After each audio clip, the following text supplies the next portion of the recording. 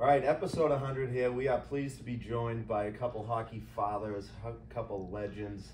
Dan Whitney, father of Ryan and Sean, and Buddy Yandle, father of Brian, more or less. Yeah. I don't know about the other guy, you know what I mean? And don't forget Lauren and obviously Colin, the best Whitney. So, welcome guys. We're pleased to have you here. That's for sure. It's Thanks great for having us. Yeah, this is great. Episode 100. We wanted to make it special, and you Couple guys, legends. Yeah, legends. They blew us off for 99 others, more or less. Yeah, right. We had to nail them down, talk to their secretaries, and get them in the fold there. But no, thanks again for joining us. This is great. I thought we were going alphabetical order. That's true. Whitney Yandle. There you go. That's Yeah. true. Whitney Yandle. There you go. There you Well, go. let's talk Yeah. about, There you obviously we'll go one at a time here, but, Dan, we'll start with you. When did you, fall in love with the game of hockey? Getting involved in it and growing up in Winchester, Massachusetts? The mean streets of Winchester. Yes, it was really the Orr era. My parents would go bring us to games. My dad, and hockey exploded in Boston. And to see a player like that, we've been so fortunate with the athletes we've had here. And and they're building rinks like mad. So they actually built one in Winchester, which is now a condominium project. But it goes back to that. Yeah, they really, the MDC ranks really blew up back in that time, and the participation around the city and the buzz with the Big Bad Bruins. That's one of the biggest booms in the hockey around here, and I think that's the fabric that we see today. There's a blue collar work ethic that they brought to the rink, and it's the participation from the youth around the area is really one of the big things that Bobby did for the game. Really, the league, it exploded then when they went from 6 teams to 12 in one season. So Right. it was great hockey. How about you, Dad? Probably as about 9 or 10-year-olds. Before the MDC era, kids from Charlestown had to go down to Revere, and maybe the founder of hockey in Charlestown was a legend named Father Smith. And every Sunday, the Charlestown youth would go down there and play games, and my 2 older brothers played, and I used to follow them. And one day they didn't have a goalie, and I volunteered in my boots. Didn't even have skates on them. Just fell in love with the game there and followed my older brothers around for quite a bit. Then, like you said, eventually the MDC rinks opened. I think they didn't open until I hit high school. I can remember we practiced from all the Catholic, the Lynn Arena before school. So you had to love the game and give that sacrifice. Yeah, I mean, were there some muffled sniffles playing with the older brothers? So if you cried, you couldn't play anymore? Oh, absolutely. Yeah, just right into the mitten? After they beat me. Yeah. Yeah. But it was a lot of fun. I'm not so sure Buddy didn't make them cry. After a while, I think, yeah. Well, talk about, like you said, the sacrifices that your parents made, because obviously, hockey was an expensive sport even back then, right? But, just to even get involved in it, a lot of people, especially in your era and, the 60s, 70s growing up in Boston, your parents, firefighters, single, parents didn't have cars, you just, commuted, but the sacrifices that your parents had to make to get you guys involved in the game. Oh yeah, it was a big sacrifice, and my father, again, being a fireman, there were a lot of times he worked nights. They're not like they are now with the 24-hour shifts. They were 2 days on, days, and a day off, and then 2 nights. And a lot of times I had to find a way to get around myself. My father would arrange something to watch me. But Charlestown was a very close-knit community. We had a lot of friends that were always willing to take kids. Again, it seemed like it was always Revere or Lynn Arena, 2 of the closest venues to where we lived. And back then, my brother Paul, he played, he was really a good player, I wasn't. And they used to play double headers. They played 2 games at one time. Remember that, in Lynn Arena. So they'd have a period where Malden would play Everett, and then Winchester would play Melrose, then they'd clean the ice. So there were literally 2 games going at once. And at last, we'd be there the whole day, And it was crazy, and it was a blast. You go down there and watch 2 doubleheaders, so you'd be watching 4 games. It was incredible. I've never heard that. Yeah. Imagine the crazy hockey parents these days having to overlap different games and all that type of stuff. They couldn't do it. It'd be brawls. Yeah, absolutely. There'd be rumbles. Well, the City League did that also. Yeah. Charlestown, Southie, Eastie, all those teams. And yeah, my brothers. But convenient thing, it was a bar room at the corner because they played at the old Northeastern's Boston Arena, as we called it back then. And yeah, there were a lot of fights. What's the name of that? Because some parents wouldn't watch the other game. They had it timed perfectly. They'd leave because the arena did the same thing. It was Lynn Arena. Boston Arena did the same thing. They'd have the double headers. So one parent's like, let's say, they'd watch their sons play. Then they'd time it perfectly. Oh, we got the game, and then they got the ice cleaning. So we'll get back to the other game. And then they'd do it between each period. So it's pretty good setup that way. Yeah, good setup for the parents. That's great. Besides the Bobby Orrs of the world and the people you watched on TV, what was it? Were there guys that you guys grew up idolizing, like younger players before you guys? Oh, sure. Yeah. I grew up with guys like Paul Hurley from Melrose, Paul the Shot Hurley, as they call him.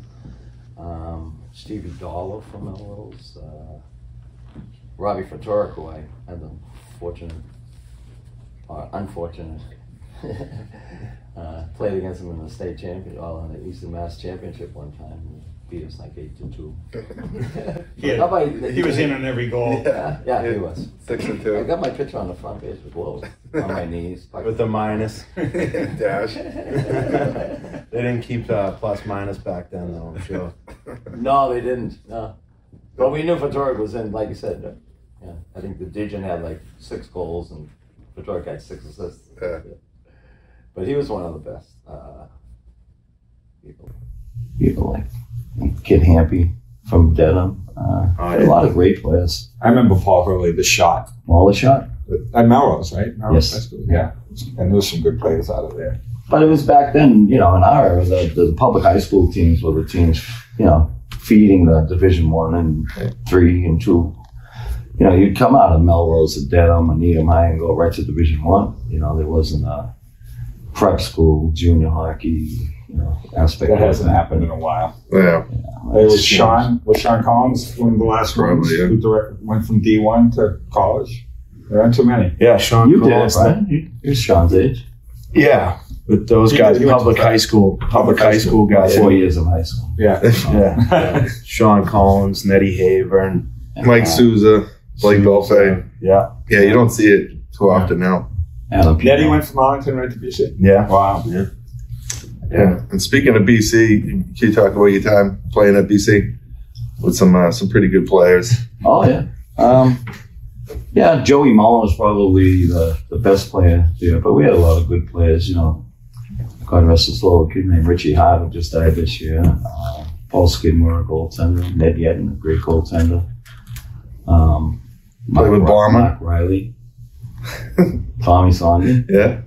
Probably the better of all of us was a kid named Bobby Ferret, who unfortunately died way too young. But Situate guy. He went to there, right? Yeah. He was a great player. Great player. Yeah, good scorer.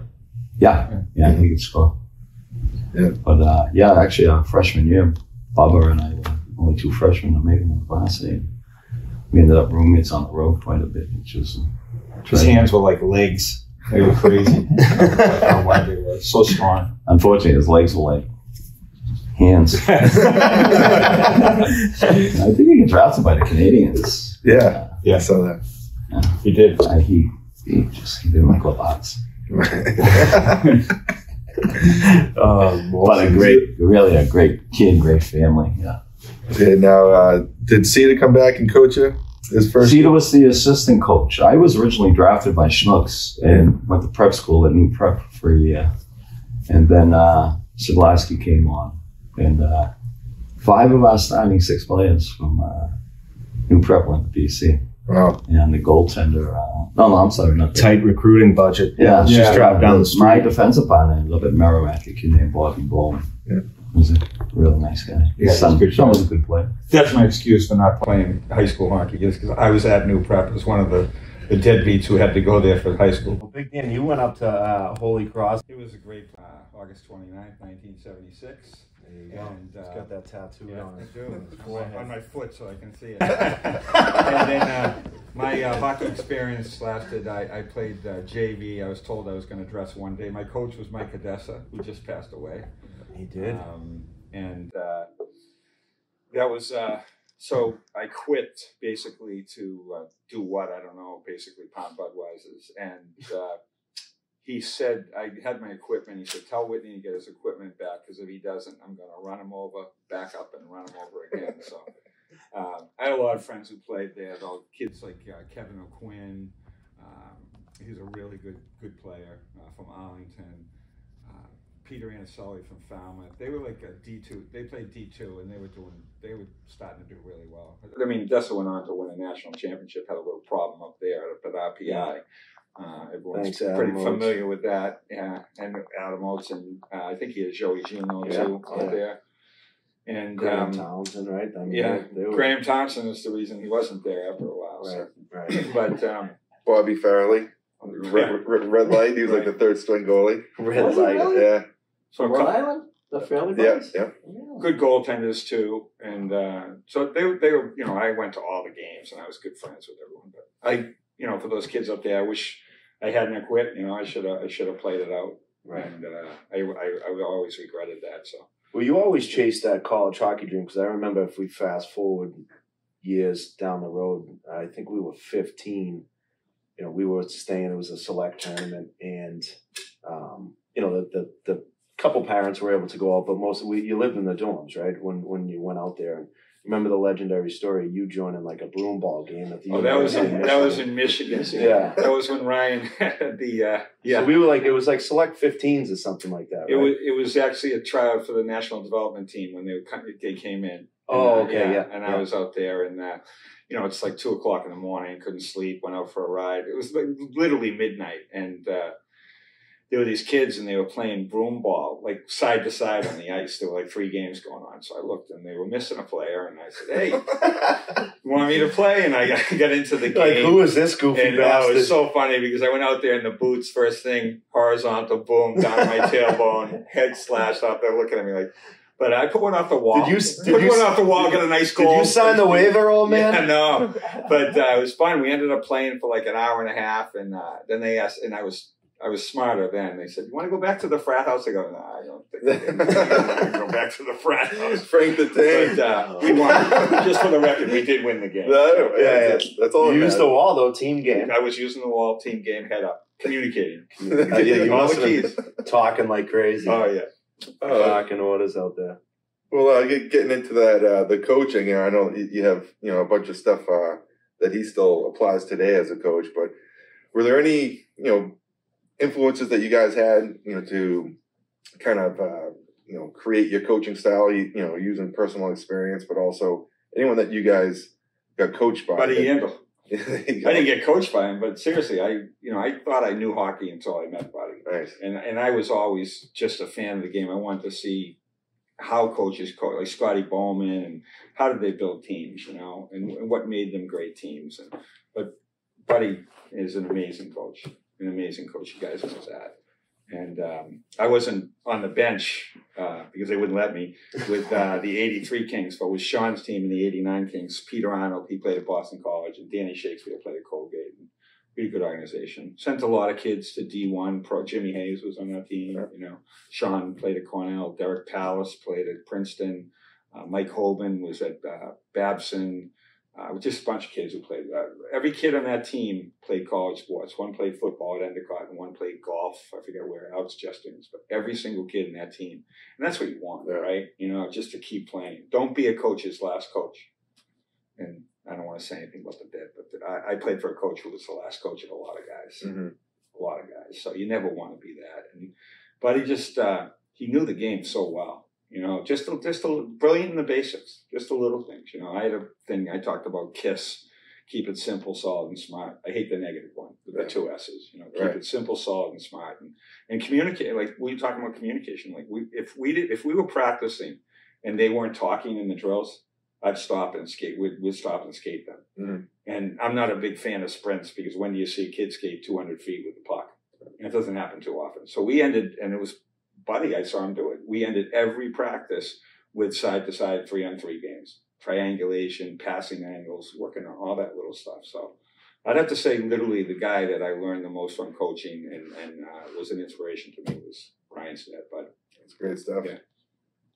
How about you, Dad?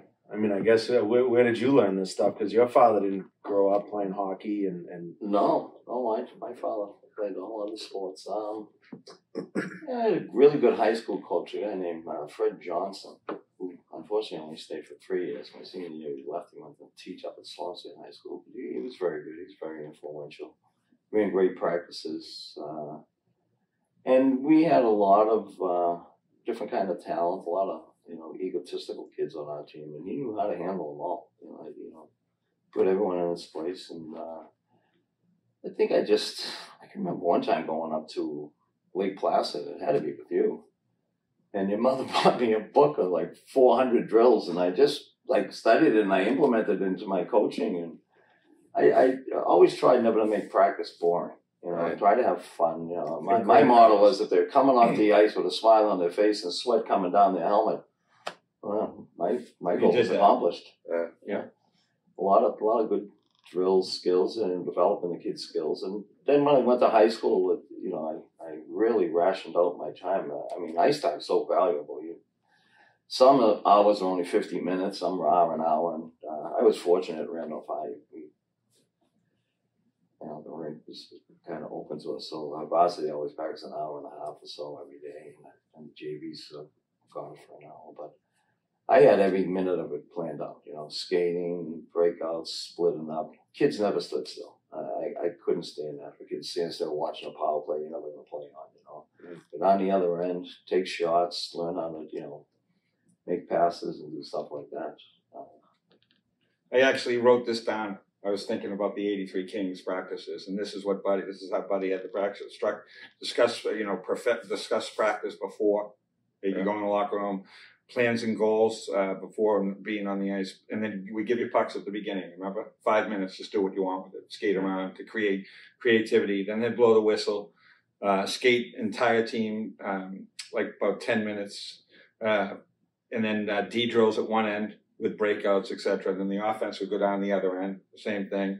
Then drills for the entire team together, 2-on-1s, 3-on-2s, etc. 15, 20 minutes, and finish with east-west, 1 zone, 3-on-3s, 45-second shifts, whistle, 2 nets, focus on using the wall, spacing, triangulation, passing, quick release, players playing the game. Sprints, never saw it.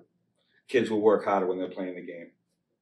And those were Buddy's practices. And we used those in the 89 Kings. I finally talked to those guys. We were doing sprints at the end of every practice. It's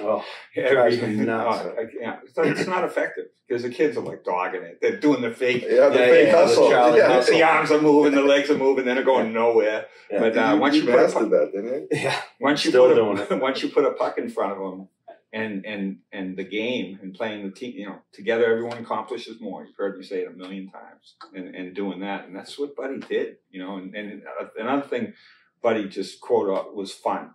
Let's make it fun. And if you're moving, I go to a rink sometimes now still, and I'll see one coach instructing one kid and 17 kids are leaning against the boards. It's horrifying. Talk about you don't have enough ice time, Right.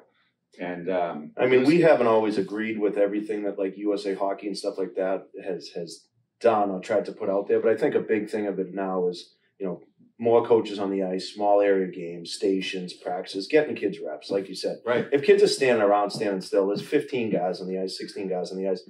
There's nothing worse. There's nothing worse than when I walk into a rink now. And, I'm still learning it too, right? But I've been, coaching it now for 15, 16 years. And just when I see kids taking a knee and not moving at 8, 9 years old, it's painful. Stations are the key. You're right. It's so important.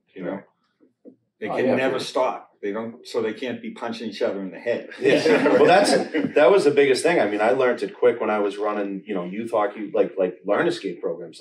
If they're standing around, all it's going to lead to is the parents complaining because little little Johnny punched little Danny in the head while they were standing still in line, and yada yada. Like it just creates more madness for you as a coach or the program director to have to deal with. That's where you taught so many kids to slew foot when you were.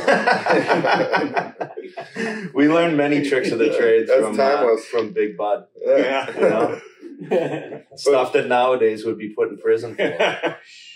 But that's great to hear. I mean, you're really ahead of your time with some of the drills and the concepts, but like that practice plan to keep things moving and be organized is so important. You know, for example, in high school, I had a very good coach, ran good practices. Jack Foley was great practices, ahead of his time with some of the skill development and the approach. You know, a lot of European influence, you know, regrouping, and then just having a game plan in every single zone. And that was like very important for me. It kind of opened my eyes to, you know, being able to know that there's more out there than just individual trying to beat someone. You use your teammates, and if it's structured correctly, you can be really successful. So like all the players that came through, if they turn their brain on a little bit, as well as, you know, developing their skills, they're going to be that much better. So that's great to hear. Right. Being ahead of the curve a little bit. Well, I saw Buddy do a drill, and you know, it ended up Ryan got to the NHL with that drill, and that was just turning the net and hitting the breakout, and it would be defensive, and like he'd do it over and over and over, and repetition is what's going to get it. Yeah. You know, Jack Cushy, he ran great practice, and it was just valuable. Like that flow. Yeah, you know? That's really good. I think a lot of that concept too. When I did coach with Jack Foley, the Hingham League. We did a lot of those international ice hockey academies. Yep. A lot of those drills came from Finland. Yeah. You know, a lot of those small games, a lot of those corner drills. You know, and you look at the Finns that play in the national hockey league. They've just got an incredible amount of talent, vision, passing abilities, escapability, stuff like that. You know? Right. And I really enjoyed working with Jack. He was a great guy. Yeah. Still is, I guess. Great, and Kevin Sullivan was his assistant when I was there. He was really like a real hockey intellect, and would travel to Russia, he loved it. Yeah, Finland, Sweden. So you know, just gathering information on some of those, you know, processes that they, you know, it's completely different than the U.S. The U.S. has tried to, you know, kind of flip the script on more practice time, but that's what they grew up with good drills and skill development and developing the brain too. But yeah, I was exposed to that through those two guys, and it, you know, kind of paid dividends for a lot of the guys on my team. Well, it's funny how the game has evolved from the North American style, north south, attack the net, and then. Well, I can remember when the Russians first came over here, and I'm at the Garden watching them play the Bruins, and they come up there and made like 4 straight draw passes, and I'm all like, "Oh my God, what are they doing?" That wasn't allowed when we were younger. yeah, that wasn't allowed. You're just scratching there, like. How do they know it? It was all north-south hockey. I remember literally watching. It was a black and white 1972 Summit Series, and I was a hockey freak, so I found those games. And we were down the Cape, and so it was the NHL All-Star team, and basically, except Hull couldn't play because he played in the WHA, so the NHL wouldn't let him play, and they missed a couple. Or couldn't play because he was injured. That was a shame. But what hockey that was, and they came out and they had the goofy Joker helmets on, CCP, red sticks, the Titan sticks. I was like, oh, we're going to kill these guys. U.S. goes up 2-0. And I remember it was the KLM line, and they made a pass backwards, like from the blue line back to regroup. And I was laughing. I remember being a little kid, like, look, they passed backwards, like, because they had the soccer into their game. Right. And they were passing it backwards, and I'm like, oh, that's so silly, that's so silly. Pass it back, went D to D. Meanwhile, Kalamov, who died in an accident, but was an unbelievable player, and Bobby Clark broke his ankle on purpose in that series. On purpose. Two-hander, right? Two-hander broke his ankle. Couldn't play anymore after that. But he came back between the defensemen. He got hit with a pass right up the middle. He walked through Pat Whitey Stapleton and Bill White, 2 NHL All-Star defensemen, went down, put a move on Dryden. It was 2-1. The final score of that game was 7-3. The Russians won. Wow. And I remember literally, you know, so that was 72. I was 15 years old, and I said, I remember thinking, like, that is the future of hockey. And it's such a better game than the game we grew up in. You know, the guys who coached you, like, dump and chase, stay one guy high, you know, north-south. There was no east-west game when we were growing up. Very rare, you know, or brought east-west into hockey. Right. But that was by himself, you know. I was just on his own skate. Right, but When I get sick and tired of going north to south. right, but to see that game and you know I'm a soccer fan, the beautiful game. So, but to see that game played like that, it was really special, and I knew it. I knew it right then, sitting on my buddy's couch in Falmouth that day. I'll never forget it. Amazing. Can you guys talk about, obviously, you know, coach the 83 Kings growing up with Mark McConnell, but then the 86 Kings with Keith, and you said the 89 with Sean. But what was your guys' like take on, you know, whether it's, you know, I guess the question is like, how many guys did you guys move per year on the team? You know what I mean? Because this is a question that we get a lot in terms of, you know, I know you guys aren't the guys that were out there trying to cut people left and right, but, you know, you see some of these teams like every year it's a massive overhaul and there's not developing your own players. Like, what was your guys' take on that stuff? Well, we seem to make maybe 2 moves every year from when you started with the Kings, with Mr. Greeley and Mr. O'Connell. And it always strengthened our teams because, you know, remember I used to call it, March, you played, it was the Metro League. Metro, yeah. I call it the Metro mating season where everyone's trying to jump, you know, and we got some really good character people into our organization, you know, kids like Chris Roday. Yep. Franklin Sports, shout out sponsor. Yeah, absolutely. And who's the other kid from Lynn? John Barry. Brendan came in. Brendan Byrne. You know, we made subtle changes, and it really improved our team. And one of the things about that too, we had the greatest group of parents on the face of the earth. I mean, we really did, with Dan and Joey Randall for a while, and you know, Mike Morris, Big Mike Morris. Yeah. You know, just good people. You know, a lot of fun to be with. A lot of traveling. And we could get into some of those stories. Oh, yeah. But the travel they do now compared to what we did is, you know, we go to Canada once a year. You guys are going to Florida and Nashville. And it's crazy. Well, I always talk about, back then. I mean, I always talk about it, that some of the best stories that we ever had were, I mean, and there was some legendary ones, but driving up to Montreal, you picking us up, you know, coming from Situate, picking us up in Milton. I mean, there was one time, I think, the hockey bag got packed, but and obviously there was plenty of coolers packed, but I think you left your suitcase. But his clothes was left in the suitcases were left behind. We didn't need those. But those, you know, those type of road trips and memories. My wife worked for FedEx. Yeah. All you needed was a pair of tidy whities anyway. Yeah, but turn them inside out. That's a really tough question. How do you change your teams? Yeah. Because, so what do, right? So you have players who you're having success. We could never get a goalie. Like our 89 team could never get a goalie. Because people would say to me, well, why do we want a goalie? You guys don't even have any shots. And every year we finally, the last year, won it all. But we went undefeated like 2 years and then lost in the playoffs because we didn't have a goalie, you know. So we got Dougie Carr, and he went on to U Lowell, and a kid named Eric Muscarelli. But they would say, well, he's not going to face any shots. I said, he's going to be facing hundreds of shots in practice against some of the best players in the league, but they wouldn't come, you know. And then I remember literally one change we made was because of the parents. It was like, we just don't want to coach a person. So that's really hard. But you have players who are of higher ability than the players you're currently coaching who they call you to come and try out. What do you do then? Is it fair not to give them that opportunity? We didn't think so. But it was just like the 83s. Like I think the most changes we made in 1 year were 3 players. Mm.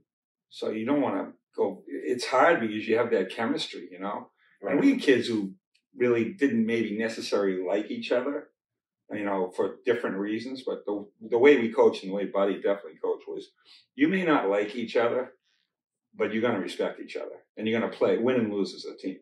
Right. You know, and if you teach them that, you're ahead of the game. Yeah. Could you talk about you know, coaching your kids? You know, because Brian and I are kind of in it right now, and what was the dynamic like? You know, like, was it, you know, I'm coach at the rink, dad at home, or was it even brought up? You know, because like it is like a little different. He still makes me call him coach at home. Yeah, that's good. And my wife. Yeah.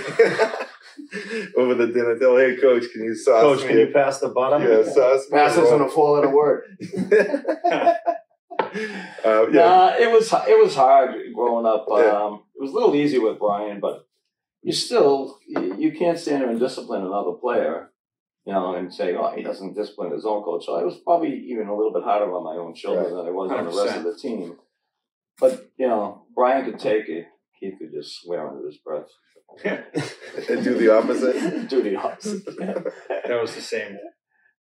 Like Ryan could take it, and Sean was just like me, except a much better player, much smarter student. But I coached the offense just so I didn't coach the defense. Right. So Sean was on D, but it's hard because and I do think, and I told Sean this, I said I was definitely much harder on him than I would have been on any other player. Yeah. Because it can go one way too, like you either harder or you kind of giving him every opportunity to do, the best he can do. And sometimes at the, the other parents are like, what's going on here? I've seen it both ways. Yes. And it's much better for me, in my opinion, to be a little harder on him, but still fair, but it's just easier, at times. The guys who coach, and they also coach, the kid plays shortstop in baseball. Yeah, exactly. He plays center in hockey, whatever, he's the position. And the kid, but that's the thing about Buddy, and I like to think I was the same way. We didn't just coach for our own kids. Right. We coached for everything. Yeah. And the success that he had with those teams, and the success we had with our team, the 89s, it just, you were trying to get everyone to get to that place. Well, I think one of the things that both you guys taught me, especially now coaching it and coaching my 3 kids, was you never put your own kids before the rest of the team. Right. You know what I mean? Like if anything, and I try to do this myself is you put the other kids more on a pedestal than your own kids. You know what I mean? And it's I can remember walking out of games even in college and like, oh, you played tonight? You know what I mean? Like, those little subtle, Plus 2 had 3 assists. Yeah. those little subtle one-liners, you know what I mean? That would sometime, irk you, you know what I mean? But they, serving the bench minor. yeah, exactly. They're always serving the bench minor. Always serving. Get the name in the paper. Yeah, exactly. Actually, you don't even get on the score sheet. Take a penalty, you do something. Yeah, exactly. No, but I think that's it's, I see so many coaches right now, having done it myself now for a long time, that coaches, their kids on the ice and they're lasered in and they're focused and like that's the only kid they're watching. A lot of times, I come back to the bench and my son will look at me, oh, Dad, you see that? But no, I was coaching the other kids on the bench. I was talking through their shifts on the board and coaching those guys up. Coaching during the game. It's a good time to do it. Absolutely. And I can't stand, and it's another thing I love your dad for, is that he criticized. He would talk, but he would take you out from the corner and he would constructively criticize. Right. And then he would compliment, not you, but he would compliment publicly. Yeah. So compliment publicly, constructively criticize privately. That's big coaching. That's great. Yeah. That's absolutely. Really I lived that all through high school and stuff like that. And I, even said to my players, parents, stuff, I'll never tear your son down in front of the team. Mm. I mean, I'll grab him aside and say, hey, you suck tonight. Yeah, I coached great. You guys sucked. Yeah.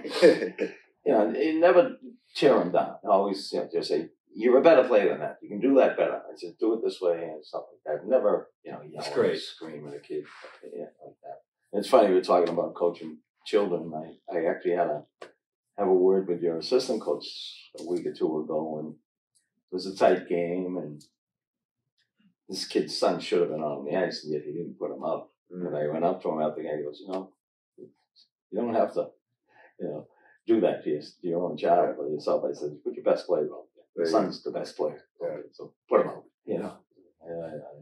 But again, he's like Brian and myself, and you can't show favoritism towards your own child. That just opens it up for criticism. Right. You get a bunch of parents, his own kids. Well, even thinking of that, when you were playing with that 83 team for a couple of years, one of our coaches was big on stats, and he came up to me one time. He says, "Hey, listen, I just did a statistic. 86% of our goals are scored by Brian, and Jack." I go, yeah, so we're winning. He says, "Yeah, people starting to criticize me. Well, all right, I'll make Brian a defenseman." And then I think the next year we made Ryan a defenseman. Right.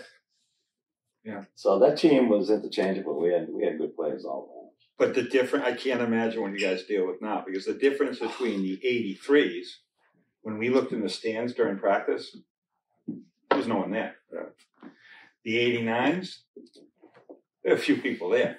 Some with stopwatches, some with like noting the lines. So I don't even know what you guys deal with, you know. And it's hard because you have to let the coaches coach. It's almost like in school too. Like you're going to have this teacher for a year, so pretty sure this teacher that's been here 20 years, they're not going to change for you. So you just fit into it, and then next year will come. Well, with coaching, if you don't like the coach, there's plenty of opportunities out there, but you have to allow the coach to coach your player, your son, right. And if you don't, then you're not really giving your son a fair opportunity, because they're going to meet different types of coaches. And some may not be good coaches. I was accused of that by a few parents. Right. And they didn't play on the team next year. That's the turnover right There's not 3 there. changes. But it was 6 pounds. Right. That's a big turnover. Absolutely. But so BY, like as far as like what I've experienced with Ryan, like it seems as though as he's gotten older, he's been a little bit more open to some of that constructive criticism. It's not negative, but just like making some corrections. And he's like, all right, maybe you do know what you're talking about a little bit. Yeah. But as far as your kids, like, are they taking some of the stuff that you say to them, pretty good as they get a little older here? Yeah, I think they've been pretty receptive, and like you said, I think I learned from some of the best where it's it's my approach with all the kids. It's kind of like hey, here's my suggestion on this play. You know what I mean? Like on the bench, it's not like, hey, you have to do this every time, and it's or you should have done this. You should. It's like, hey, in this situation, instead of whatever, going D to D there, maybe it was a quick up. You know what I mean? It's kind of like, think about the other options. Don't just be narrow-minded and look at it like one way, like that's the right play every time, So right. I think that's my, how I, there's sometimes, right, where it's like, hey, you got to get that puck out of the wall, right, at the end of the game. There's a minute left. Situational tendencies type of thing. But other than that, it's like, hey, and even if you made a really good play, right, there might have been another good option too. Mm-hmm. So it's get them to think, start thinking and processing the game, and and that's going to make them better players, I think, right? Because hockey's not a black and white game. No. But there's some guys who coach that way. Yeah, they want you to do that every time, right? And it's not right. Yeah, and the in game with like my approach would be what they're going to see again within that game. So like to your point, like if they're on the wall, it's difficult for wingers to make the right play all the time, right? But maybe you have 3 options. There's another option. Center, eat it.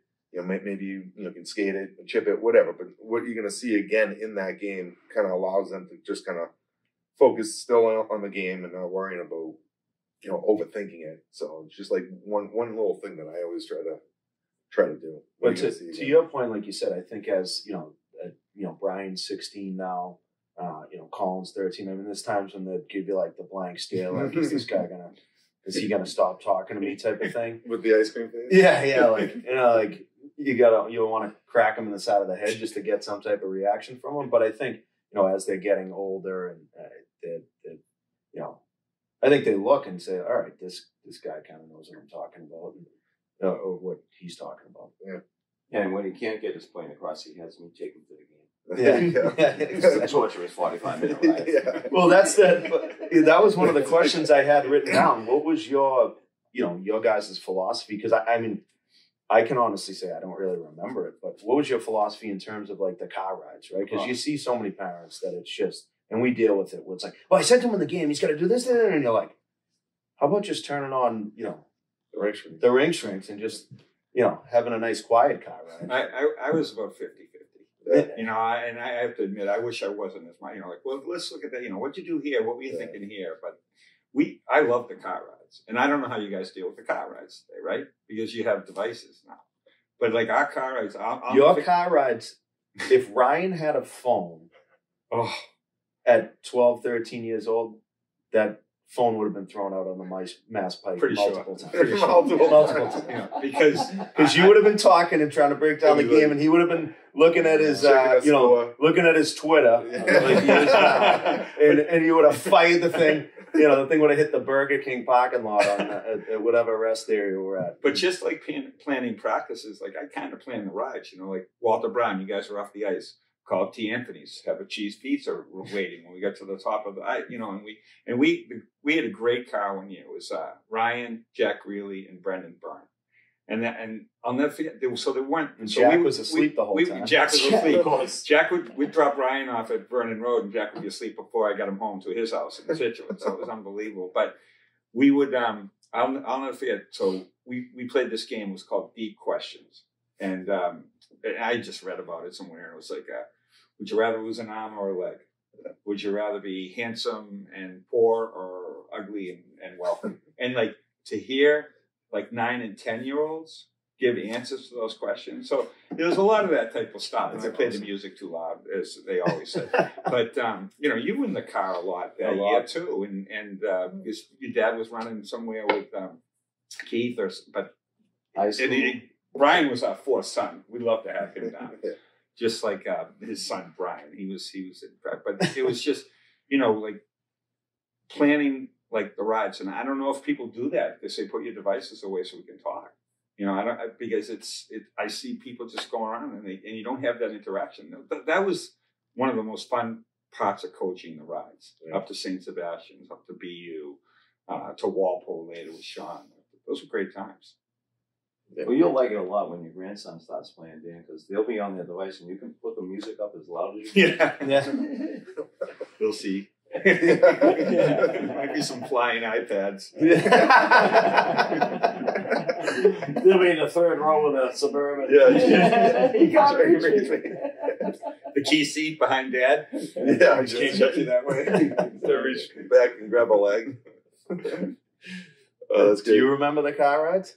Yeah, a lot. Really wasn't much discussed about the game. I didn't like to dwell on the positive or the negative. Just kind of like good game, you have fun. That's more or less the philosophy I always said to my children. Like, go out and have fun. When it's not fun anymore, quit. Right. But if you don't like it, I'm not going to force you to play. None of you ever going to make it. Right. Well, I mean, but we didn't coach for that. That's the thing. That's a funny thing, because now we're at that time where I think that a lot of parents, they're planned out every step, right? So it's like, okay, at 12 years old, he's on this elite team. At 13 years old, and then it's like, and now he's going to go to Shattuck St. Mary's, and then he's going to go to another place, and he's going to the USHL, and then he's going to go to BC or UNH or BU, and then he's going to be in the NHL. And it's like, what was your guys' mindset? Because I think that this day and age, it's like everybody realistically thinks that's going to happen, and it's not. No, it's definitely not going to happen. It wasn't. I never considered any of my children playing pro hockey or anything like that. As a high school hockey coach, I always thought this stuff was, enjoy your youth, play high school, maybe go to college. But I mean, my era, there was one American in the National Hockey League, right? Tommy Williams, for crying out loud. Now it's 27% of the league. Yeah. So that's why people think, it's 27% of the league. We're in the 27%. Well, it's still only 1 in 100 who make it, even less. So the way I always looked at it was create good kids, and you're going to have good teams, and you're going to have fun. Like, those are the 3 most important things. Good kid, like in the '89 teams, like Danny Shakespeare, he was serious. We checked your grades. Like, we wanted to see your grades, and we had 3-4 kids play Ivy League hockey out of that team. And thank God that didn't happen on the '80s. But I mean, that was a big part of it.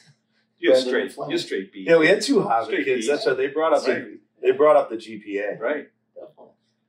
2 men of Harvard. Yeah. But that was it to have, and my big thing was mean and clean on the ice and be a gentleman off the ice.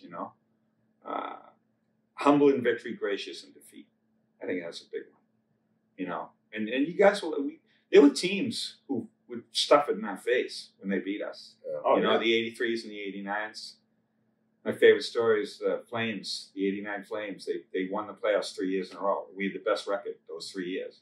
And finally the year we didn't have the best record. We had pretty decent goaltending that year. And Jimmy had a great game, Jimmy Hayes. And we beat BU, I remember, and then the Flames in the final. They had made a cake, and the cake said 4 in a row.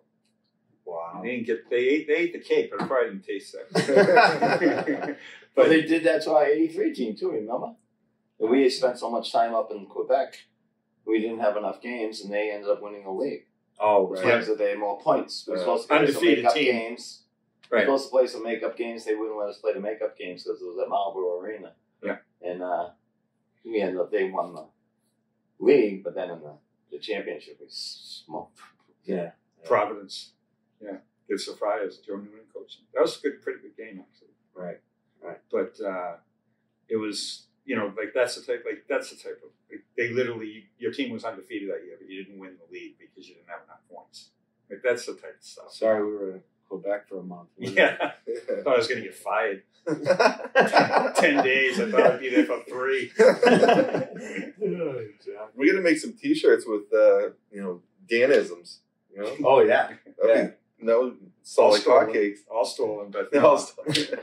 But make that stuff. one.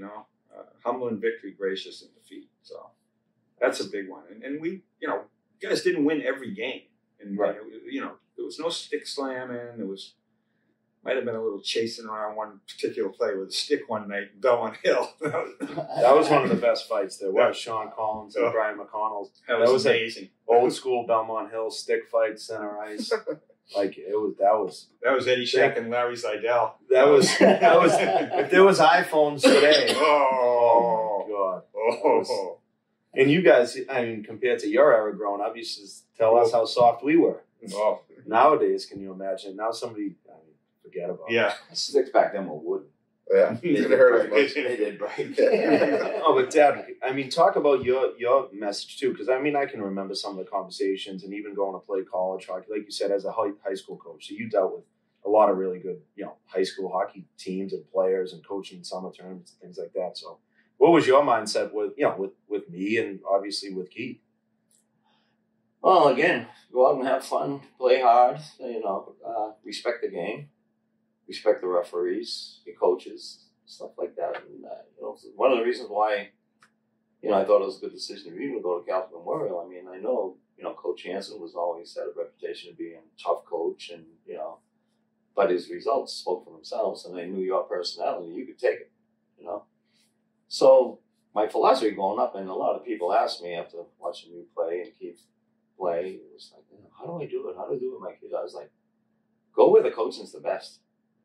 Unfortunately, your parent was a goalie. I said, go with the worst team. You're going to see a lot of shots.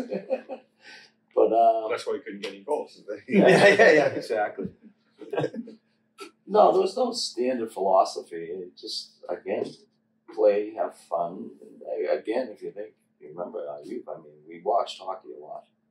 We went to high school games. We went to prep school games. We watched the pro game. I'm a firm believer in watching the professionals play the game, their execution, how we take it for granted watching TV, how good they are, how accurate they're passing and stuff like that.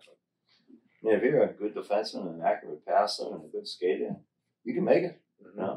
Look at a kid like Matty Grizzly, a little bit undersized, and the kid's got a great outlet pass. He moves up with the play. I love watching those kids play. I like kids that complement one another. That was something. And make plays around you better. Yeah, when Brian was growing up, I think that's about the only philosophy I ever said to him. When he was at Milton Youth Hockey, he was one of the better players, and he got frustrated making passes, making plays, and no one scoring.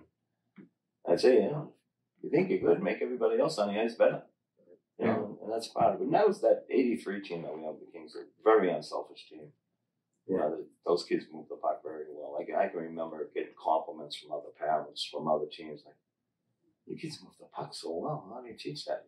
Like my saying was, well, I just got to teach them the passes and the 4-letter word. You don't have to just pass in the car. Yeah, right. Or gas. Yeah, but I remember reading an article about Ray Bork, and I was so impressed with it. He had been in the league 18 years at the time. I think his career lasted 22 years, and he said every time I step on the ice, I try to learn something new. This guy was an all-star. So every time he stepped on the ice, he tried to do a little bit of something, and philosophy along with you know, your teammates were the most important people on the team, making them better. And it was just like seeing that type of attitude. And Buddy coached that, and Mark McConnell coached that. You know, we tried to coach that with the '89s, and it comes true that you get great kids out of that too. And I hate to see parents put their kids down. Like I used to talk about, practice doesn't make perfect. Perfect practice makes perfect.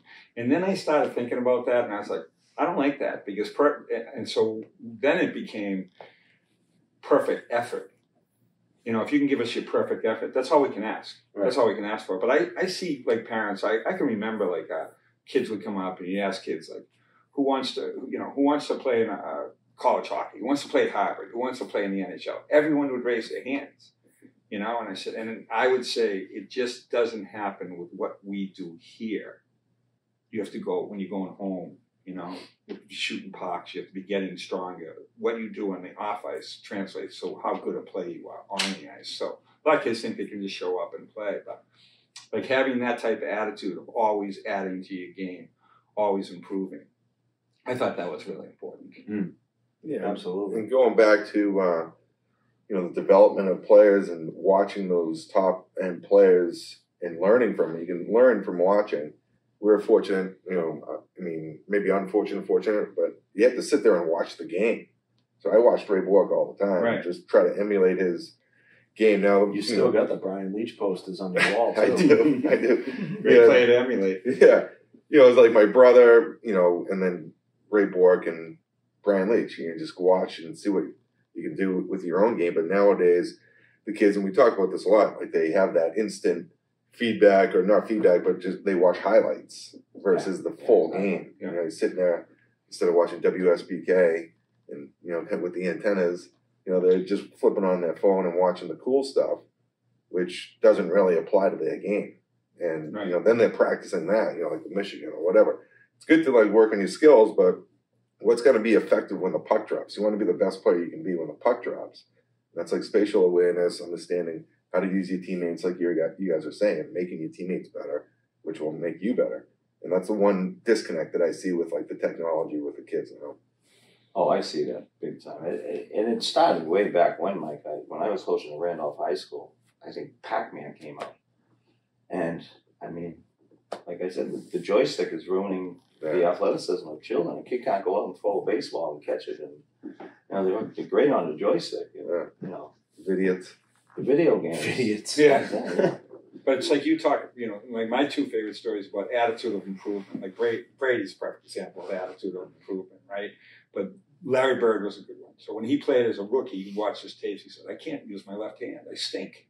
So that summer, he went home and he took a bungee cord. He woke up in the morning and take a bungee cord and he'd bungee cord his right arm. He'd eat his cereal with his left hand. He'd have high school or college players come over in the court. He had in French Lick, Indiana.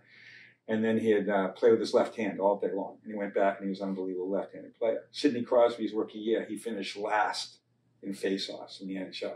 Went home, he practiced taking face-offs. One knee on a milk crate, down in one way, on the ice trying to practice face-offs. He went back the next year. Where did he finish in face-offs? One. Yeah. Okay. So Forsberg. So when you get to, Forsberg. Forsberg was the same way. His rookie year, he was, thrown around like most Swedes when they first went to the league. Went back and put on 15 pounds of muscle, come back and he threw everyone around. The next out of the club. 10 years, He's a great example of that. Yes. Yeah, but like you said, it's what you do off the ice.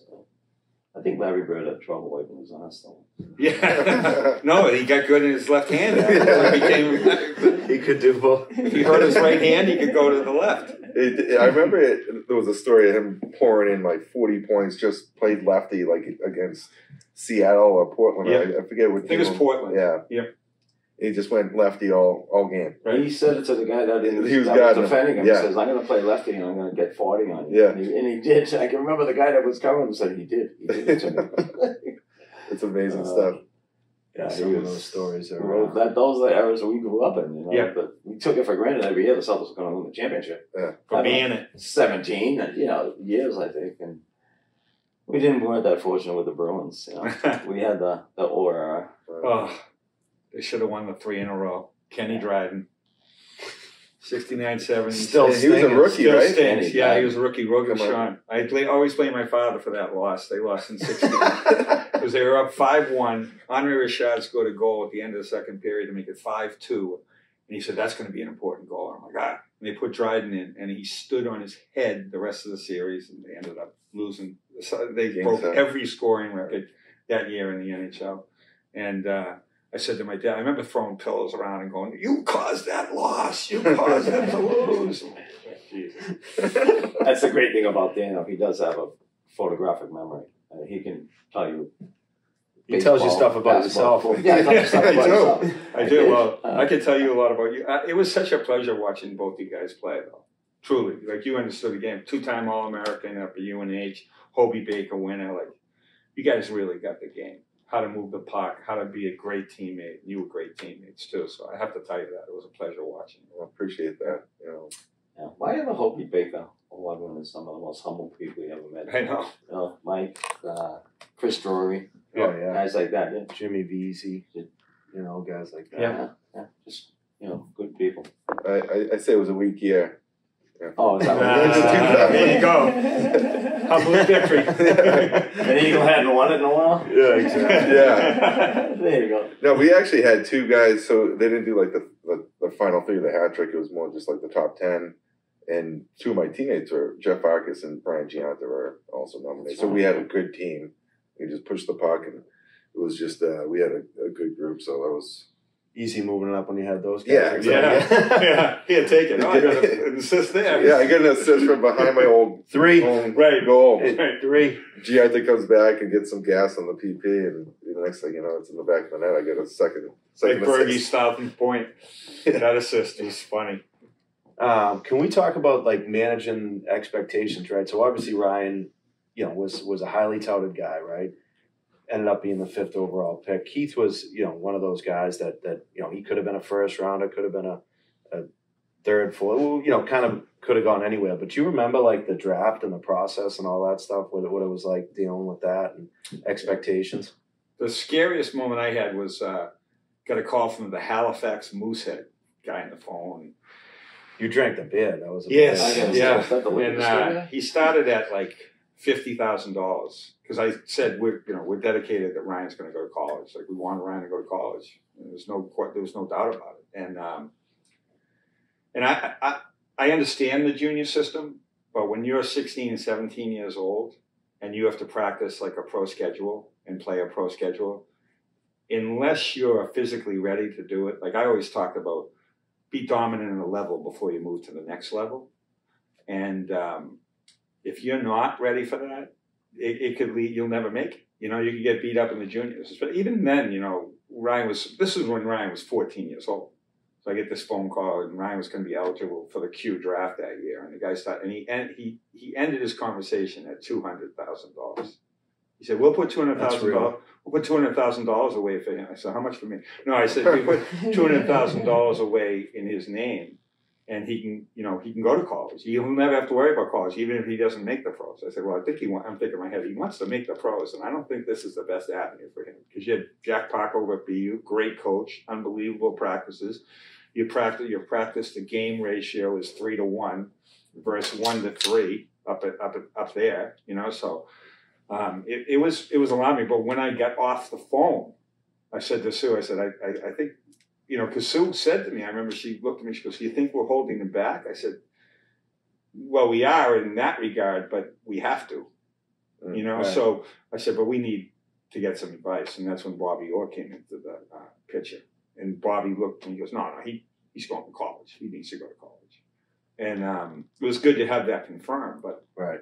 that's pretty... Coming from a Canadian guy, too. Yeah, but that was pretty mind-blowing, to hear that conversation. So To tell you, your 14-year-old's $200,000. yeah, Mine's just costing me that in education. Yeah, around that time, I was at BC, and I came back and skated at there, and I see this. Tall drink of water. Yeah, a stack of dimes neck, with good feet, good stick. I'm like, he has something there. And I told him, we talked about it before, but he would walk the line. He was doing a lot of stuff, but he just wasn't filled out by any means. but he could play. Looked like Bambi. Yeah, he did. I thought you were talking about Brooks Alvin. They were there together, and it was just one of those things where Brooks is obviously filled out, a bunch more, but he was tall and skinny like Ryan, and then he put the work in, but he did. But Ryan was always, you could see it, like he was processing. He had good skills, and he had the size, and it was just interesting when I come back, and it was like a Christmas skate, and I'm like, this kid has something. But that was the right decision for you guys. I'm sure it was difficult for a short time, but everything worked out. Yeah, it did. And with his injuries, that could have happened in junior hockey. Right. So you never know. Right. And it was just looking at it was just. I see a lot of guys. Like I remember you talk to kids about, do you want to make it? And do you want to play college hockey? And they're all like, yeah. And I've heard parents say, well, you better study hard because you're not going to make it. And I'd say that, but you can't say that to them. You don't want. You're not going to crush their dream.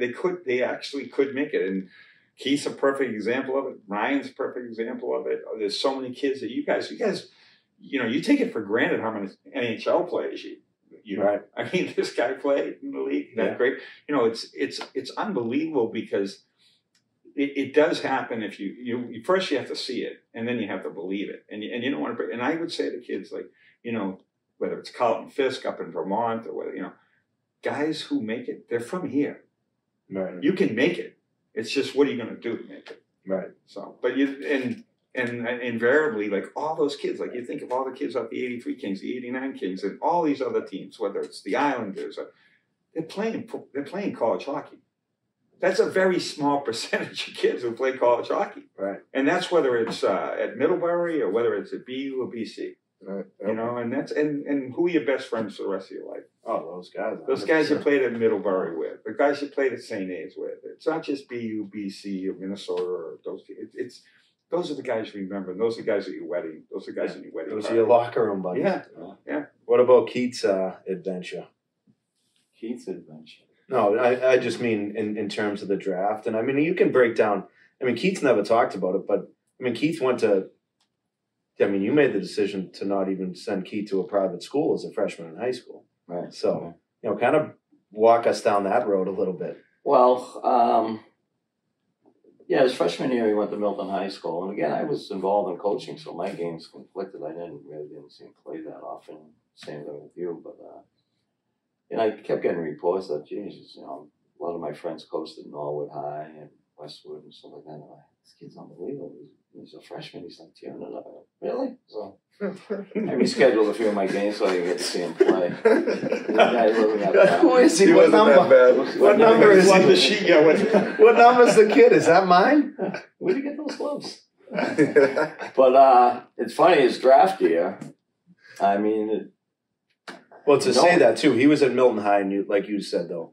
But Danny Shea was there that year as a coach, right? But Danny knew the game and was a really good player at BC. Yeah. And then I remember being at Cushing because that was my senior year.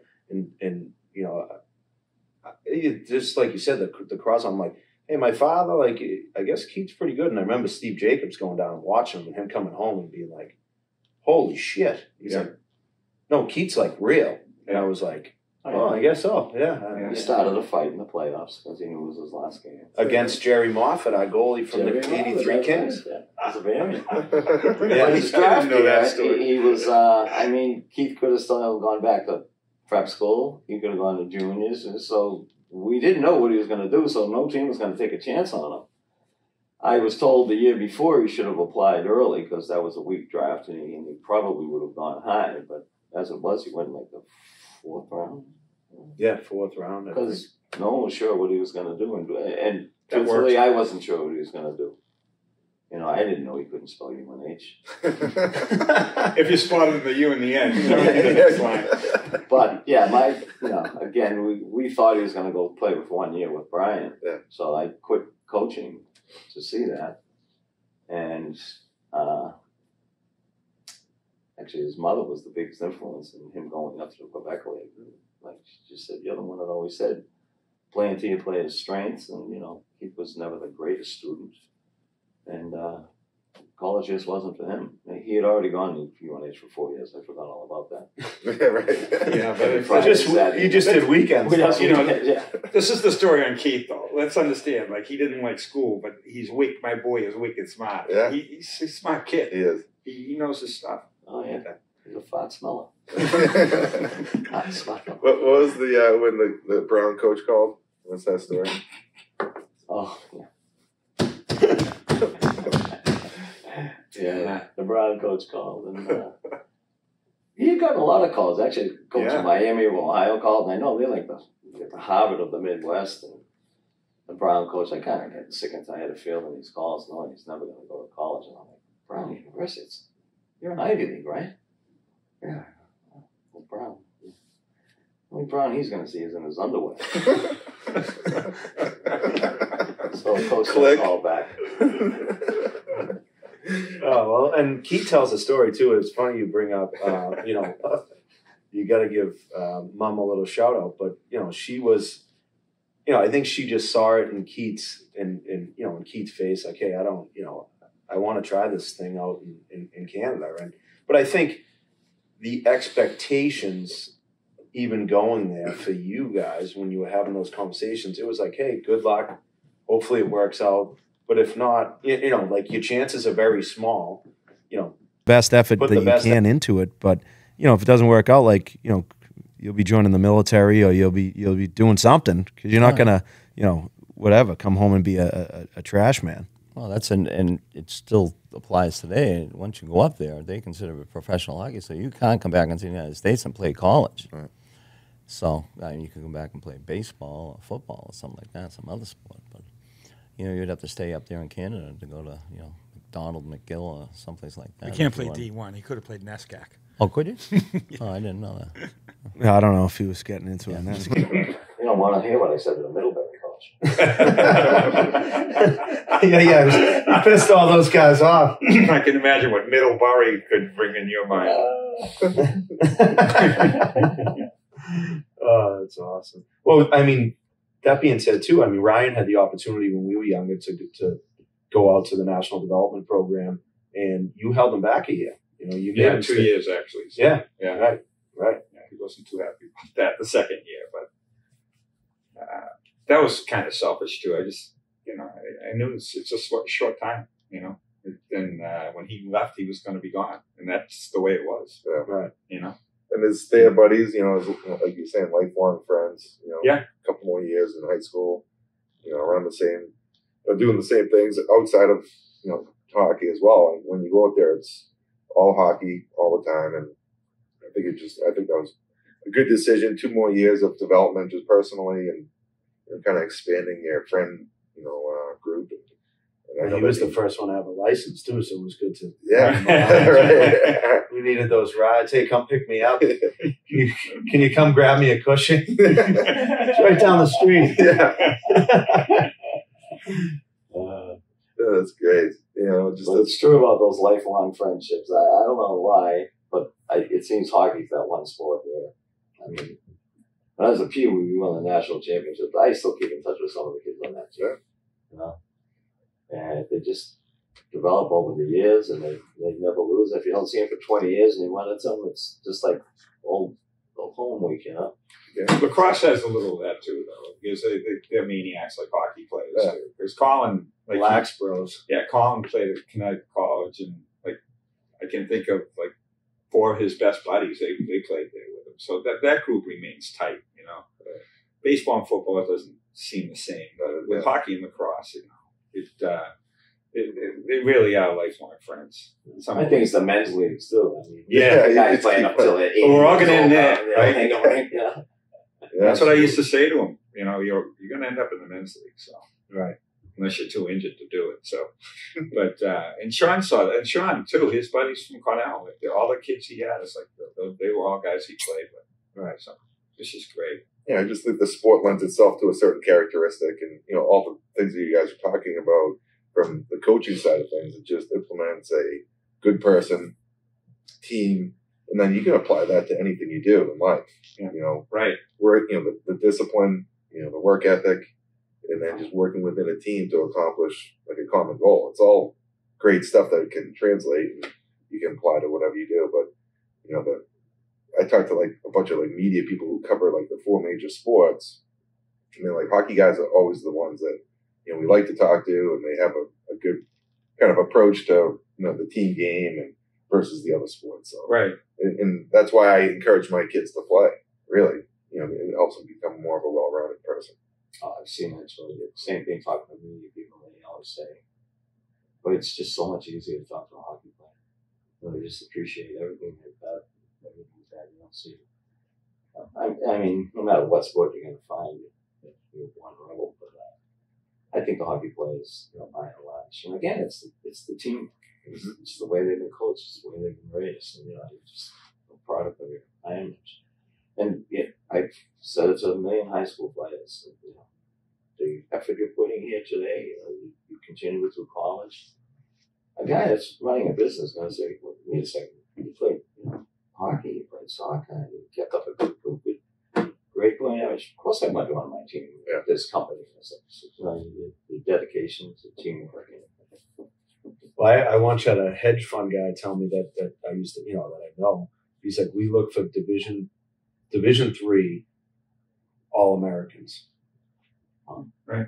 He's like, because they're at the point where, you know, like you just said, we're at, you know, Amherst or Williams or Bowdoin or wherever it is, right?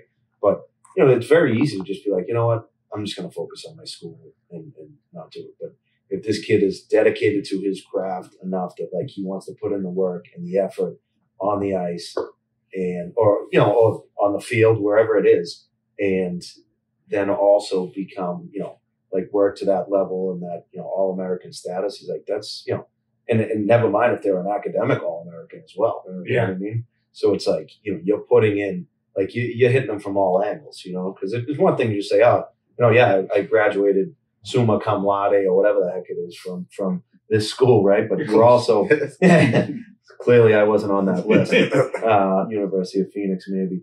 But the, you know, the academic piece and then the athletic piece is, you know, I was like, wow, that's. Well, asking you guys, I'm curious, don't you think that maybe even more, but the Division III players deserve just as much credit as D1 players? Absolutely. Because they don't get the same support system. Right. But then they're playing the sport. Right. And then they have to get the grades. And they're not being handed guts and all these easy classes. Right. Or having their girlfriend write their paper for them. Well, you never know. Those Yeah, that's three true. guys I might be able to work that I know out. a little of that, but like I just, and you guys played, I look at some D3 games now and like, it's amazing the level of hockey. Very good. It's like, how did that kid not make it to that? Like we talked about AHL and NHL players earlier, but how did they miss that kid? He could be playing D1, you know? And there's a lot of things that go into it. Right. Well, I think now, and I wanted to ask you, and I'm sorry to cut you off, Mons, but it's like, what's the difference in the game today? Like, because like you just said, I think, you know, you go to a Division III game, and it's like, wow, every one of these kids can skate. Every one of these kids can shoot, everything. But what's the difference? Is it the hockey sense piece? Like, you know, there's something. Yeah. There's got to be something. Yeah. I think it might be a little bit of the hockey IQ, to be honest with you. The kid, you know, take plays where they go to die. You know, it's like he just can't. But you look at him in warm-ups and he's buzzing. Right. He's skating all over the ice, but it's amazing the level of skating. Because when I was in college, like there was a difference between a D2 hockey player and a D1 hockey player. Like couldn't skate as well. Mm-hmm. You know, he didn't have the same shot. He wasn't as strong. But now I look at all those kids. They're working off the ice all the time. They're working with guys like Boyle. You know. Oh yeah.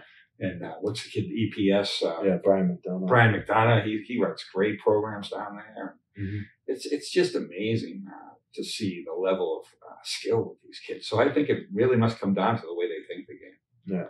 I mean, you see it all the time. I see it all. I see it from the pros to the Division I to the Division III players. I mean, I have a nephew that plays, cousin in Division III. It's a speed game. It's a north-to-south jackrabbit race. You know, no one has the sense to slow the play down, let things develop. It's rush to the net. I actually watched them play this year, and it's gotten better, a little bit better. But you see the kids at the Northeastern and Harvard and BC and BU, they learn how to, slow the play down and neutralize, be patient, let plays set up.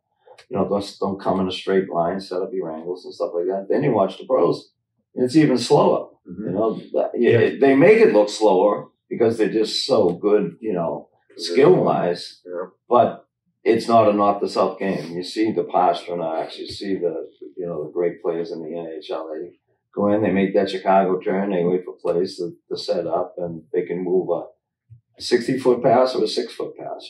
They just have the hands and the physical talent to make that happen. So I think that's the biggest skill. And I can remember even when I was playing at Boston College, we didn't play Boston State. You played Boston State when you were BC? No. Lucky. But they were kids from Boston State, but every bit as good as us. Yeah. Kids that, they were on the all-scholastic team, so but they just didn't think the game as well as the Division I players. And I think it's the same way still. I haven't been to a number of BC games this year. But other night, that was a football game. Who kicked the field goal? Yeah. But another T-shirt for you, and this is Buddy's, but he forgets his quotes. But the best quote he has about that part of the game is, 80% of the time you got to go 80 miles an hour. 20% of the time you got to go 20 miles an hour. And that's what's maybe missing at that lower level, is that they can't slow the game down. That's a great way Buddy put it. They're like jackrabbits, up, down, north, south. And when it comes to east, west, and slowing the game down, looking behind you, thinking the soccer game and hockey, maybe it's not done as well at that level. I don't know, but I thought that was a great tip. I use that a lot with my kids, and that's like one of those light bulb moments, visual for a kid. Oh, I understand. It's not always going as fast as you can. We knew players like that, and they played in D1 too. $1 million legs with the 10-cent head. Right? That was the other. You're gonna need a big T-shirt. No, we make all separate. You got to get the extra SKU. You don't put it all in one shirt, bud.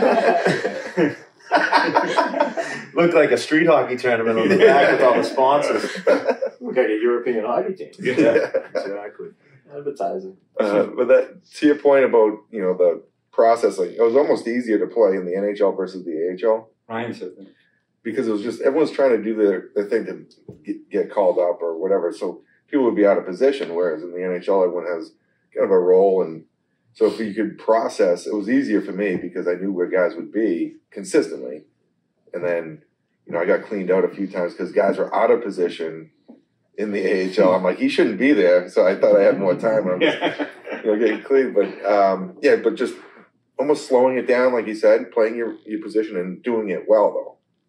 Some guys, that when you can duplicate what you're good at, it's not like the sexiest thing on the score sheet or to the fans, but you're valuable to the team. So then you can be able to, exit the zone, consistently, using the middle of the ice, whatever it is.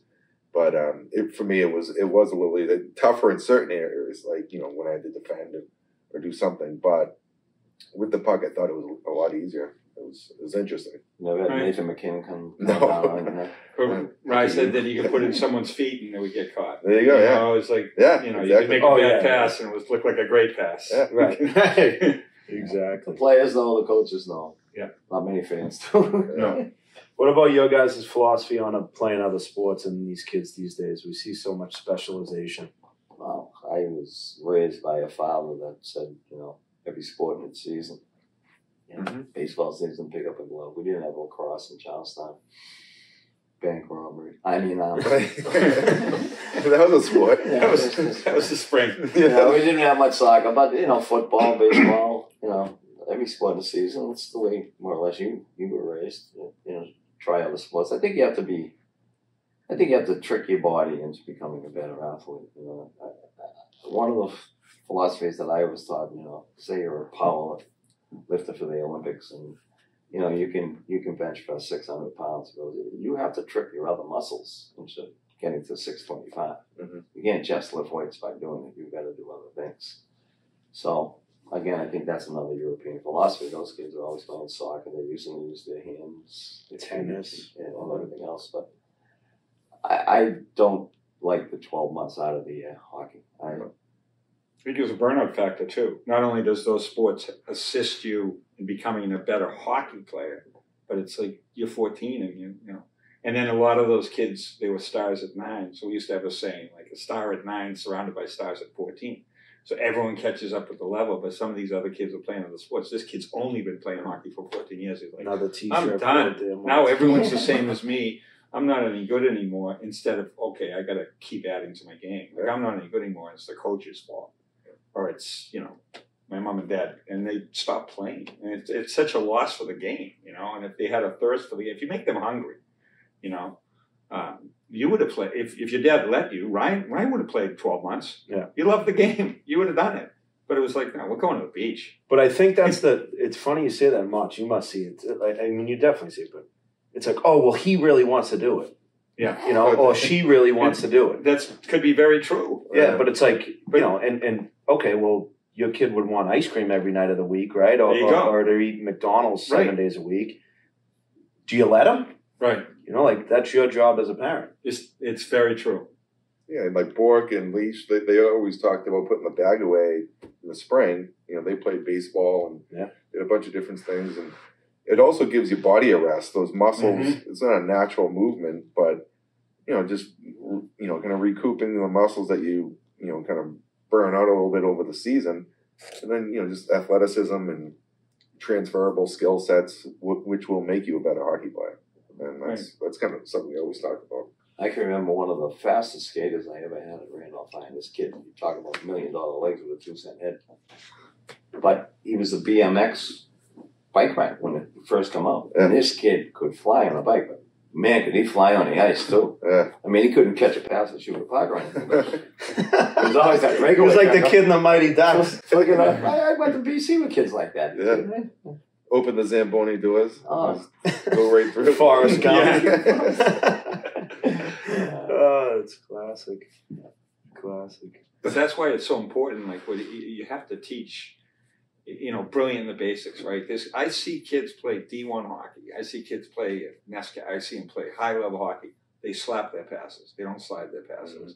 Mm-hmm. They can't catch a pass because they're catching it from the middle to the end of the blade rather than the middle to the heel. Mm-hmm. Like, those are the things you were taught at a very young age. They were automatic to you, and you teach them now. Never mind a backhand pass. Oh, my gosh. Yeah. You never see a back or take a backhand. Yeah, right. Johnny Pierce is rolling around in his grave. No one takes backhanders anymore. Right. But it's those little things that make up a complete hockey player. I remember I had the 100 points of hockey. I don't know what happened on the list, but number 20% of it was 20 points for being a good teammate. But then it was all like 5 points for sliding your pass, 5 points for catching pass, playing with your head up, communicating was 10 points. Mm-hmm. And we would in practice the 89s. If they weren't talking, I said it earlier, we'd make them skate because that is such an important part of the game. And you see kids who are so quiet on the ice, they're shy off the ice. But you got to talk out here. He doesn't know where you are.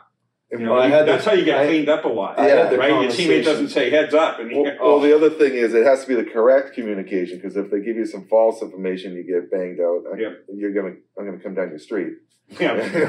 but I said that I had the same conversation the other day with my kids, and you hate to revert it back to your team, when I was younger I did this, but said Mikey Morris, right? He was a first round pick on our 83 team. But he was a very quiet kid. I used to drive with him. He lived in Dorchester. Right. I would get rides with him to practice, and his father's unbelievable player. But he wouldn't tell you if your shirt was on fire. You know what I mean? But on the ice, you talk about, and Mons talks about it all the time, effective communication. You knew if he was calling for the puck, he was open. Yeah. You know what I mean? Right. You knew if somebody was on you, and was come, oh boy, somebody better, but leave it, that effective, drop it. He didn't have to say much, you know what I mean? And he didn't say much. And as he got older, obviously he became, more and more talkative, but he was a quiet kid. But that, he communicated, and God, what a player.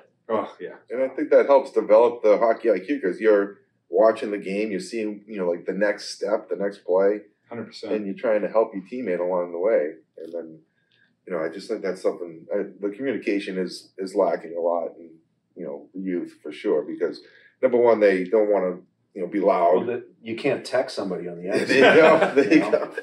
And everyone's got that same snap, snap, snap like you stick on the ice. Oh, the beaver tail. I remember saying to my players when I was coaching in high school and stuff like that, Coach, I was wide open, Johnny wouldn't pass the puck to me.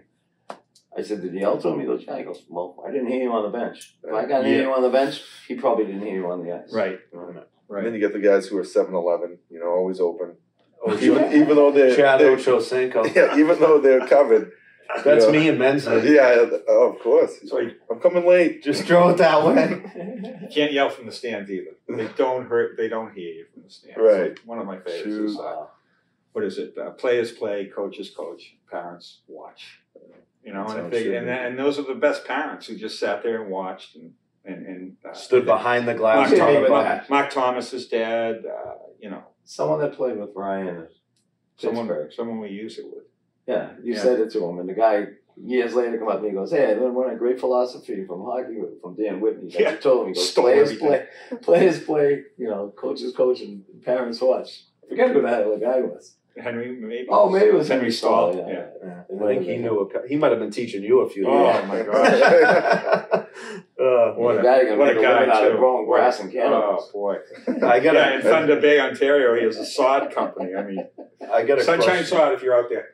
Yeah, exactly. Hey, no free ads. This isn't spitting chickles. I got a question for you because you guys have seen hockey, obviously from the '60s to now. The best youth hockey player you saw, have ever seen, and you can't say me, or Jersey Shore. I'd say Sean Collins. That he was the kid that I remember distinctly. There was another kid named Steve Jacobs growing up that was not Steve Jacobs. Steve, I forget his last name, from Winchester, and he was a great player. And he gave into other things. Extracurricular stuff off the ice, but he was a terrific player. Not Steve Jacobs. No, not Steve Jacobs. I can't remember his last name. I just mean in the actual right. Yeah, and his name might have been Steve Jacobs, but I think it was, and he was a terrific player in Manchester. But I thought Sean could tool on a lot of kids. Sean could control it. I mean, he could. Yeah. I think he had 100 points in Metro. You know, we never kept track of the stats. You know, we did the 89s. We never shared them with the team. What was I saying then? Statistics are for losers. Yep. And a goal, and another one, a goal and an assist, both worth the same, 1 point. You know. How about you? I'm trying to think of a kid who's upstate New York. Got drafted by the Islanders. Oh, Shrimp. Robbie Shrimp. Robbie Shrimp. He was a highlight reel to himself. Yeah. He was really good. He was unbelievable. Yeah. But that was during that era. Like any team that reeled him in. And maybe he used to play for the Montreal team. Oh, he would go play everywhere. And I can remember playing against the first kid to get on the ice. I'd put Alex Berry or someone big and tough, and guy goes, knock him down. Yeah, he's not gonna. It's gonna go away. But he's a kid. Well, you wonder if that kid got burned out the way he played. Yeah, that he played a kid. Well, but he's a kid that if you look at I saw something. I mean, it might have even been Chicklets the other day. Like post, all right, what player from that was previously drafted, and a couple guys that came to mind was Robbie Shrimp was unbelievably skilled. Meaning they could play today with all the skill that goes on, right? Right. But another one that Chris O'Sullivan, you guys remember him, EU and stuff like if Sully played with his side, obviously, but he just came in where it was it was Brent Sutter wanted him to be like a glassing out type of defenseman, right. You know what I mean? And it was but his skill level was phenomenal. I mean, he played forward on that '95 national championship team. And he was putting up points. He was a top line player. He could go back on D on the power play. He could do. I think next year they just moved him back to D. Wherever they wanted. If he wasn't injured, he would have played. He would have a very good pro career too. Yeah, he was phenomenal. He really saw the game so well. It was fun to watch. Yeah, he was great. Yeah. But that was Parker was yelling at him when Travis Roy got hurt. Right. He didn't see Travis. He did not. Jack Parker didn't see the Travis Roy hit. Yeah, he had a Sully down the runway, and he had just done a Sully where he did the Matignon dance. Yeah, and he was saying we don't do that at BU, and that's when Travis hit the dash. I think Sully did the old Superman pose going through center ice. Oh, something. It was something along those lines. Yeah. Who were you going to say in your era? Well, probably the best one was Robbie Fatorik. Yeah, that went right out of high school, went into the pros. I played with some great, very influential in my career with just in Charlestown alone, the Fiddler brothers. Joe was a great player, and he was around Fatorik's age. Yeah. And then, so Joe was 2 years old. I mean, Michael was 2 years younger than me. Mark was a crazy youth hockey player. But they were great hockey players, and they could do just about anything. Even Joe's cousin, Bobby Reardon, was I captained them all the Catholic games, captain of Boston College. You know, they were kids I thought were some of the greatest players. But there are a lot of good players, a lot of good kids from like Beverly and Lynn, the Gilligan brothers. And, trying to think of the kid from Lynn that played. He was the assistant coach at Merrimack for a while. Leclerc? No. Billy Leclerc. Billy was a good player. Leclerc was like, oh, So French Billy- Canadians up there. Billy threw a handful of Stewie Irving was that. Oh, yeah, Stewie, yeah. Stewie You was worked with a him, right? great hockey player. No, who am I thinking of? Billy threw a handful of chips. Ryan Stewart. That was my guy. That was your name. No, I was thinking of the other Merrimack guy, Ronnie. Oh, Ronnie Anderson, yeah. Yeah. Ronnie Anderson. Yeah. Oh, that's good stuff. Yeah. You got anything else? No, that this has been great. I mean, we could sit around and campfire for. Yeah, no. We gotta leave? Jenny lunch? Craig. We pulled up at Jenny Craig. I thought it was another intervention for him. Oh, we got to give a shout out to our, one of our favorite sponsors here, the Cross Country Mortgage Definitely. Studio. These guys, Devo and the crew, did an unbelievable job of hosting us, and we, that was one of the big things is we wanted to sit around the campfire with you guys. We used to doing the Zooms or whatever it is over the internet, but I know that technology probably isn't your guys' thing, right? Zoom? That's what a car does? Was it? Zoom? That was a show on Channel 2. Oh, exactly. Yeah, this has been a good hot stove. This is what we would always do, like on the road. Like you just sit around, someone's hotel room and just chat, call it a War hot stories. stove, So we just want to thank you guys for taking the time to come in. Thank you. Yeah, no, this is Truly a This pleasure. has been great, and obviously, Two of my favorite guys. yeah, we've been lucky around, like you said. I think that's one of the biggest things is the good people and the memories and the friendships, and I mean that's what it's all about, right? That's what it's all about is creating those lifelong friends in the game of hockey, and that's what it's provided us, and everything else, college hockey, scholarships, NHL contracts, podcasts, vodkas, beers, whatever it is, right? That's all bonus. Yeah, we Very didn't true. get into like carrying your shirts on a hanger into the rink. Well, I think we know your guys' philosophy on all that stuff. You wouldn't have to guess on that. Yeah. You weren't ironing the boys' shirts and put them on hangers. And, The wheelie bags. the wheelie bags. All these years in hockey, we never invented that. We could be wealthy. Wheel I don't bags. think we Now, would've I let saw it do. another thing too that I would say was like on the doorway of a locker room was basically just like a team's flag that's like a magnet that sticks on. I'm like, another stupid thing. Yeah. But like, these parents are gonna buy it. It's Yeah. like we couldn't have thought of something like that. Unbelievable. I would Seem to be doing another pretty good flag here. on their door. Yeah. Baby on board. I think your show's terrific, by the way. It Oh, really thank is. you. Appreciate it. Yeah, you guys doing a great job.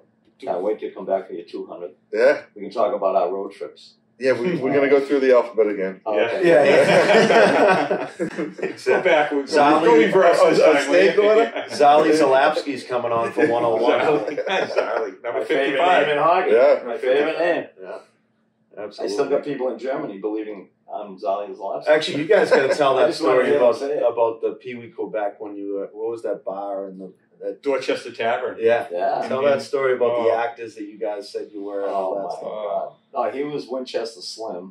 I had a good pull stick going that night. Jim Byrne was John Candy. Yep. I was. You were Wendell Clark. Wendell And he Clark. looked just like Wendell. him. He did look just like him. I And came then- back 3 years later, walked into the bar, the lady, the owner goes, Wendell! But what Oh, was the Spitz we were with? Bobby Kennedy. Well, he was Bobby Kennedy. He was Bobby Kennedy. Cute little. Was it Brian, right? Yeah, it was Brian Spitz. Yeah, Brian. Oh, you There was weren't no with Ben- the five. Bill and you were- David, and it was Ben's brother was up watching him because his dad Right, couldn't right, make right, it, right. and he was a Kennedy. Yeah. Yeah, and the whole- I remember leaving beers in the bathroom that night. They kept buying us beers, and they weren't like 12 ounce or even 16 ounce. They were like 32 20 ounce. ounce. And the So place that's was like how a we board. won in Quebec. The coaches were just completely buckled at all the games. Drinking bedwetters. Team game. And Use it your was wallet. the Use the snowstorm. wallet. We were in that bar room for so long, they got like 4 feet of snow. Oh. We come out, our cars, and the patrons, the guys that we were buying beers from, and they shoveled us out, they cleaned our car. Clean the car off. That's a good shift. Yeah. Oh, it was great. Then we were looking for someplace to The eat. driver We was came up the waiting hill outside and for you someone guys, did a I'm sure. 360 because of the snow. We came up the hill and whoever was driving, we The were driver, nameless, the but driver. maybe a judge now. And we did like a 360, and we said, I don't think we need food. Let's go. Let's go back to to the the hotel. There's got to be some peanuts or something like that somewhere. We grab those. We got a bunch of loonies for the vending machine. Yeah. Yeah, exactly. All right, well, this has been great. Once again, thank you guys for coming in. Thank We you. really Thank appreciate it. And we'll have to do it again sometime for sure. Absolutely. Well, Maybe when the big dig's done. Yeah. Mott's garage. Yeah. Rome wasn't built in a day, but if it was, we would have hired their contractor. It's the same sign up. I like that. Another I saw it on the T-shirt. billboard once. I probably messed it up too. No, you nailed it. I nailed it. You Nice, did. nice. You did. All right, that's a wrap then. See you later. Thanks, guys.